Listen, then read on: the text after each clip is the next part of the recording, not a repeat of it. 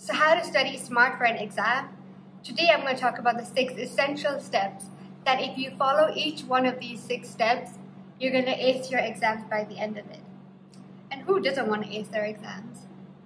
So stay tuned guys, because I'm going to bring you all the juice.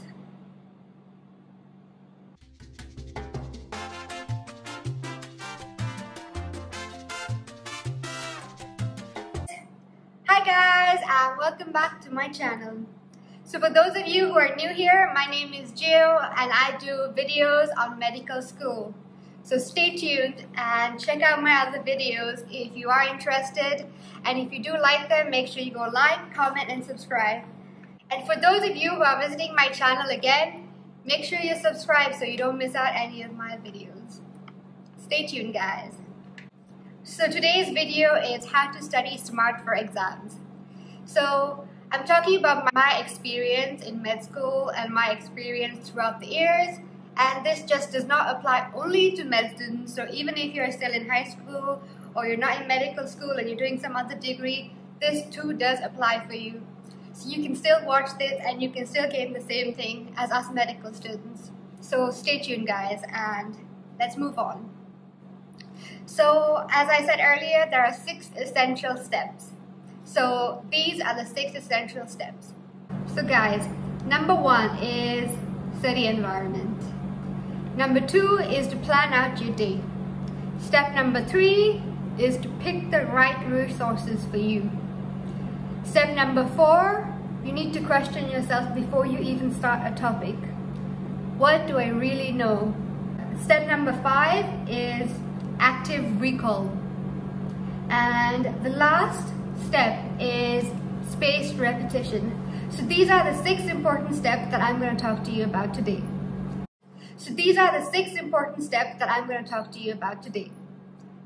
So let's talk about the first step guys. The first step is study environment. So make sure your study environment is optimum for you. Make sure you choose the study environment that you actually prefer. So some of you might like staying at home and studying in your own home. Some of you might like to go to the library and study. That might be where you study best. Some of you might even go to a cafe. So there are different kind of people, and different kind of people do different things. So you need to find what you like the most, what you prefer, and what you think is the most optimum condition for you to study. Make sure when you're about to start studying, make sure that there is no distractions.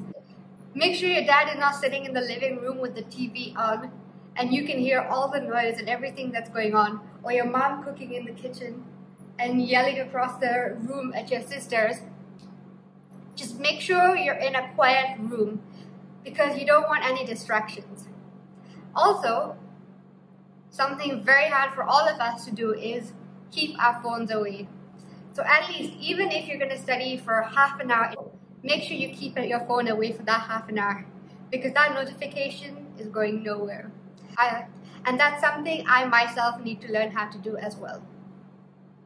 So our first step here is to pick the right study environment. So once we've done this, we can move on to the second step. So step number 2 guys is plan your day. So you guys, it's essential that you have a plan. You don't want to start off like, okay, I'm gonna start doing maybe atrial fibrillation and then let's see how my day goes. No, plan your day, and make sure when you do plan your day that you're making it as realistic as possible, because nobody wants to have goals that are unrealistic, and by the end of the day when you look back and you realize you haven't finished what you were supposed to do for that day, and you're just not going to end up feeling like doing anything, and you're just going to be just down, you know. So make sure you set realistic goals, because that's important. You should be able to know how much you can achieve in one day and set that as a goal. Make sure you don't go over it, because it's very disappointing when you're not able to achieve what you've set, and especially if it's not realistic, then it's kind of a disappointment. So make sure you have a plan of what you want to know, and by the end of it, see if you can achieve that goal. So that's step number 2 for you guys. So make sure you do that tomorrow. Step number 3 is to pick the right resources. So when you're about to study, how are you going to study? Are you going to study from your lecture notes? Are you going to study from your book? Are you going to study from something on the internet, maybe a YouTube video or a website? So it's essential to know how you're going to study and what's the most effective way for you. I tend to stick to a very few resources and make sure they're reliable, of course, guys. And that will actually help, because it's like too many cooks spoil the soup.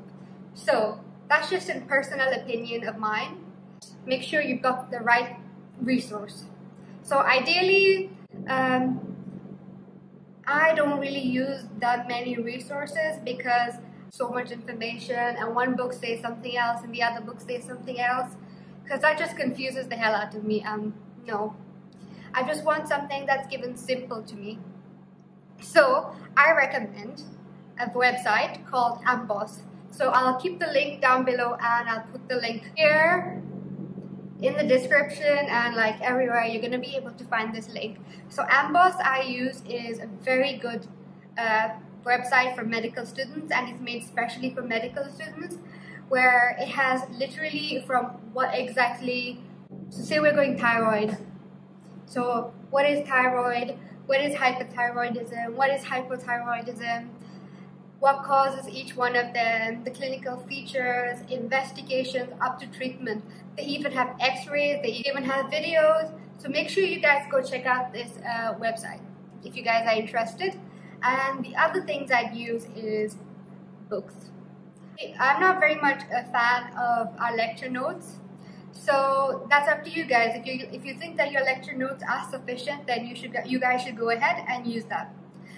Some of the other books we use is the Oxford Handbook. So this is very good for clinical medicine. And the second one is Essentials of Kumar and Clark's Clinical Medicine. They're pretty much alike, so either one would do. So you guys just need to know what you prefer to use. So that's step number 3. And once you've done that, we're ready to start studying. So what is step number 4? It's actually asking yourself, what do I really know about this topic? As I gave an example earlier, thyroid. What do I actually know about thyroid? Where is it in the body? What does it do? What's its function? Ask yourself, how much do I know about thyroid? So whatever topic you're going to talk about, whether it's got to do with any subject, so by the end of it, you'll have an idea of what you actually need to know and what you actually know. So that is important, to be able to grasp where you are in your studies. And then you hit the books. And that's when step number 5 comes in. Step number 5 is active recall. Active recall, I'm pretty sure most of you have heard about it. Active recall is once you've learned something and you've gone through it, question yourself. So close your book and be like, okay, so what have I learned today? So thyroid, what exactly was thyroid? What are the features of hypothyroidism and hyperthyroidism? How would I treat them? What would I be looking for? What do you think could cause? Ask yourself what you learned and see if you can recall. And if you don't, it's okay. Go back and see what you missed out and you can learn them again. And in this way, when you do active recall, you're putting the puzzle together in your head. So you have a whole idea of what you actually learned. So this is very essential. So guys, step number 6. Last but not least, spaced repetition. So what do you guys know of spaced repetition? Spaced repetition is actually repeating what you've studied in different time spans. So we studied thyroid on Monday, which is hyperthyroidism, hypothyroidism, the carcinomas of thyroid. So then on Tuesday, you're gonna think that like, oh yeah, I still remember it. But then realistically, guys, down the line, maybe in a week or so, you are going to forget this. And that's natural, and everyone has this. But in order to solidify what you actually know, it's essential that we repeat what we've studied. So on Monday, you've studied thyroid. then maybe tomorrow you might just actively recall what you studied again. So then you go back, you review it, and then you've understood it. And then maybe the weekend again, once you get to the weekend, review it again. So once you keep viewing it over and over again, it solidifies in your brain and you're more likely to retain this information. It's like hearing a phone number. So when someone gives you a phone number, you're not going to remember the whole thing once. You might actually memorize a technique to be able to remember the number, but then what happens is, say a week down the line, a month down the line, you are going to forget it. But what if it's your mom's number and you call them every single day? By the end of the week or by the end of the month, you are going to remember the number. So that's exactly how spaced repetition works.